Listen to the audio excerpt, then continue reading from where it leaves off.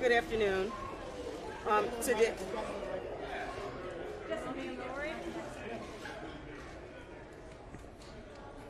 good afternoon. Today, as you have figured out, the state made a motion to nollie pros the charges against Jussie Smollett and to seal the record in this case. We believe that it was the correct result in this case.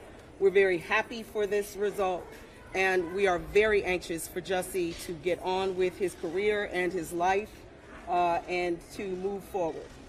I'll take any questions. Was this part of a deferred prosecution? This is not, there is no deferred prosecution. The motion was to nollie pros, which is a legal technical term for dismiss the charges. Why did he give up bond money? Jussie voluntarily agreed to the forfeiture of the bond money. So is this, We believe to the city of Chicago, but we don't know. is this a deal or not a deal if he's giving up his bond? There is no deal. The state dismissed the charges. There's nothing. We have nothing to say to the police department except to investigate charges and not try their cases in the press, but to allow matters to be investigated, allow the state to investigate and to bring charges, and not to jump ahead and utilize the press to convict people before they are tried in a court of law. Are you going to seek legal recourse for the city? Are you going to seek legal recourse to the city or the two brothers? Next question. You won't say whether you'll seek recourse? Do you think that the city put a lot of attention on Mr. Smollett because of the pressure that was coming from not just here in Chicago, but with all of the attention nationwide? Do you think it was rushed? I have no idea what occurred in this case and why it occurred. I can just say that things seem to spiral somewhat out of control. We've gotten to a result that is the right result in this case, and we're happy for that. And does this have to do with the interviews with the Alcantara brothers? I have no idea what.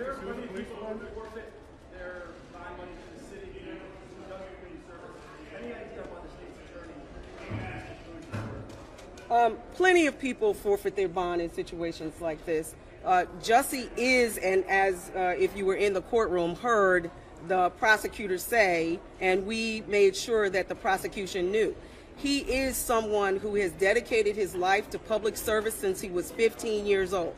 He has taken the city of Chicago as his home. He has volunteered in a variety of ways. He is a good, solid citizen of the city of Chicago.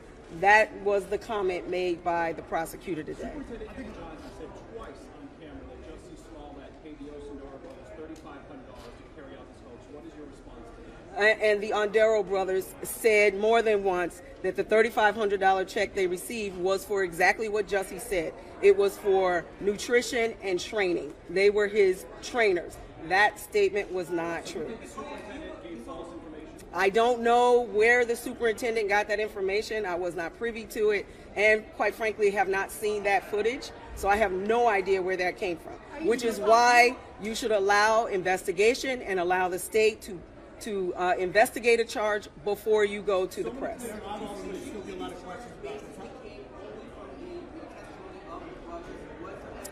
I have no idea. I don't have information that the state would have as to why they brought these charges. I don't know. You'd have to ask the state. The two men who attacked him have indicated that they attacked him, so we already know who attacked him. Those brothers have.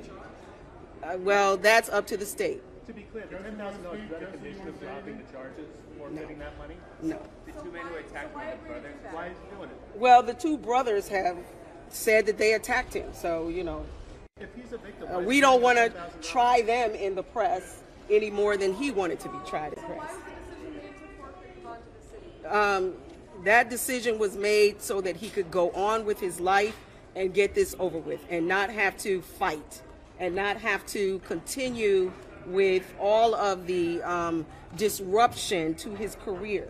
He is a very sweet individual who has for a lifetime dedicated himself to his career, to the public, to children, to the movement in the LGBTQIA community. And this was a disruption to that. He wants to get back to it. I'll allow you to hear from him briefly, and then we're gone. Hey everybody, I just made a couple notes. First of all, I want to thank my family, my friends, the incredible people of Chicago and all over the country and the world who have prayed for me, who have supported me, who've shown me so much love. No one will ever know how much that has meant to me, and I will forever be grateful. I want you to know that not for a moment was it in vain.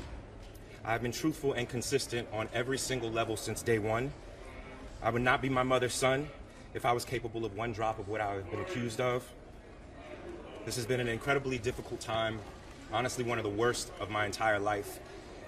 But I am a man of faith, and I'm a man that has knowledge of my history, and I would not bring my family, our lives, or the movement through a fire like this. I just wouldn't.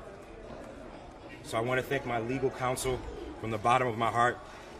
And I would also like to thank the state of Illinois for attempting to do what's right. Now, I'd like nothing more than to just get back to work and move on with my life. But make no mistakes, I will always continue to fight for the justice, equality, and betterment of marginalized people everywhere. So again, thank you for all the support, thank you for faith, and thank you to God. Bless y'all. Thank you very much. Jussie, are your attackers still out there?